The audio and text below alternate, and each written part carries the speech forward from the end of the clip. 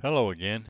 This is Houndawg, flying with you in another famous aircraft from the past 100 years of U.S. Navy carrier aviation. Today is 30 March 1957, and we are flying in the last gunfighter, the Vought F8 Crusader, on board the USS Saratoga CV-60. Radio check, 1, 2, 3, 3, 2, 1, radio check. The U.S. Navy's 1952 competition for a new supersonic day fighter found the Chance Vought Aircraft Company determined to rebuild their reputation after the disappointing F6U Pirate and F7U Cutlass fiascos. Taking no chances, Vought submitted a proposal with two separate and distinct designs, one for the smallest and lightest aircraft possible, and another for an aircraft to accommodate the highest thrust engine available. In May 1953, amidst some political grumblings, Vaught's big engine design won the competition, followed on 29 June with a contract for two XF-8U prototypes. The Vought engineers had learned a valuable lesson with the ill-fated F7U Cutlass and designed an innovative high-mounted variable incidence wing with a 42-degree sweep. The entire wing could be hydraulically raised up to 7 degrees to achieve a higher angle of attack and slower landing speeds while allowing the fuselage to remain relatively level for good pilot visibility. The raised wing's center section also acted like an air brake, further reducing landing speed.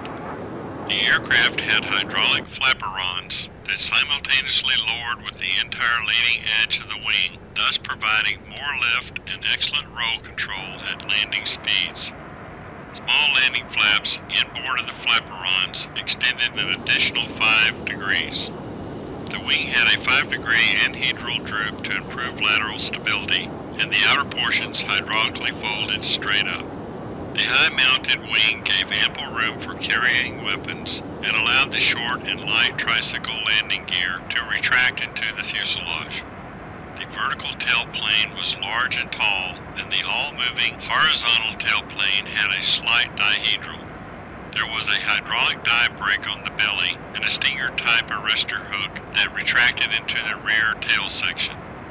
Emergency electrical and hydraulic power was provided by a ram air turbine that deployed from the right side of the fuselage directly behind the cannons.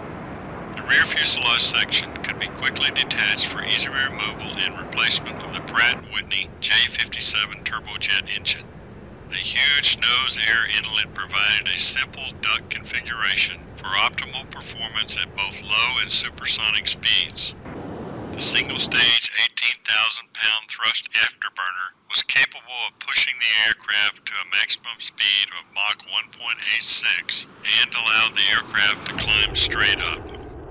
The F8 Crusader was the last U.S. Navy fighter to be armed with guns, carrying 4 20mm cannons in the lower fuselage, earning it the nickname the Last Gunfighter.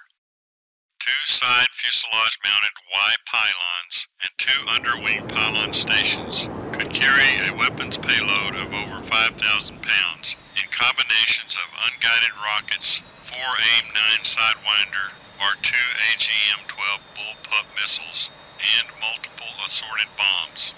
A retractable rocket pack in the belly carried 32 2¾ Mighty Mouse unguided rockets, but most squadrons sealed these shut to reduce weight and improve aircraft performance. The first prototype flew on 25 March 1955, with Chief Test Pilot John Conrad easily exceeding Mach 1, making the Crusader the first U.S. carrier-based fighter to fly faster than sound. The Crusader was so trouble-free that both the second prototype and the first production F8U flew on the same day, 30 September 1955. Carrier qualification trials were completed on board the USS Forrestal in April 1956, and the first operational F8Us were delivered to VX-3 on 28 December 1956. The evaluation flights identified problems with directional stability, weak landing gear, and an overheating afterburner. Modifications to the second production run included adding large ventral fins on the bottom of the rear fuselage and 2 ram air cooling ducts located on top of the afterburner tip. The Navy's jet fighters had typically lagged behind the performance of the U.S. Air Force fighters, but on 21 August 1956, Commander Duke Windsor set the U.S. national speed record of 1,015 miles per hour, crushing the previous record of 822 miles per hour set by U.S. Air Force F-100, making the Crusader the first jet fighter in U.S. service to exceed 1,000 miles per hour. While F-8 pilots were happy with the speed and maneuverability of their new fighter, the Crusader's high accident rate cannot be overlooked. The high landing speeds, high sink rates, and narrow landing gear made it extremely difficult to bring aboard the carrier, earning it a reputation as an instant eliminator. The danger was not over after trapping aboard, since the Crusader's fully cast-ring nose wheel and massive and low-mounted air intake represented a major hazard to the ground crew, who gave it the name Gator. In spite of the Crusader's high mishap rate, the aircraft had demonstrated on several occasions the unique ability to take off and land with the wings folded, a feat that was strongly frowned upon by the brass. Of the 1,261 Crusaders originally built, 1,106 were involved in mishaps before the aircraft was retired. The Crusaders were the top U.S. fighter during the early part of the Vietnam War. The so-called gunfighter scored only 3 aerial victories with guns, and the remainder with AIM-9 Sidewinder missiles. The Crusader's 19-to-3 kill ratio was the highest of any U.S. aircraft, with the 3 F-8 losses coming from MiG-17 cannon fire. A total of 170 F-8 Crusaders were lost, mostly due to ground fire and accidents. At this time, I should also note that the XF-8U-3 Crusader 3 was being developed in parallel with the original Crusader program to compete in the Navy's 1955 requirement for a new Mach 2 interceptor. While similar in appearance, the Crusader 3 was much larger and was powered by a Pratt & Whitney J75 turbojet with a 29,500-pound thrust afterburner capable of Mach 2.39.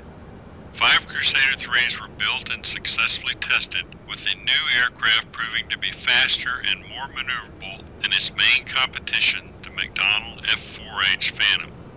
Unfortunately for Vol, the Navy now preferred the Phantom with its twin engines and a separate radar intercept officer focusing on managing the complex multiple missile systems that were deployed at greater standoff distances. Volt built 1,219 Crusaders in 26 different models, with the last one delivered on 3 September 1964.